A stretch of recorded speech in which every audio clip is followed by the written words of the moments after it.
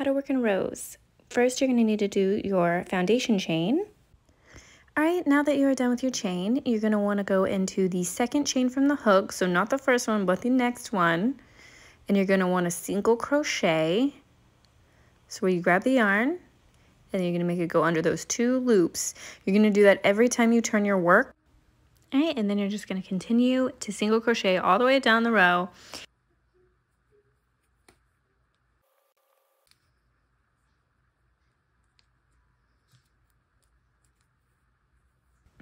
Until you get to the very end, and then you're going to do a chain 1 and turn.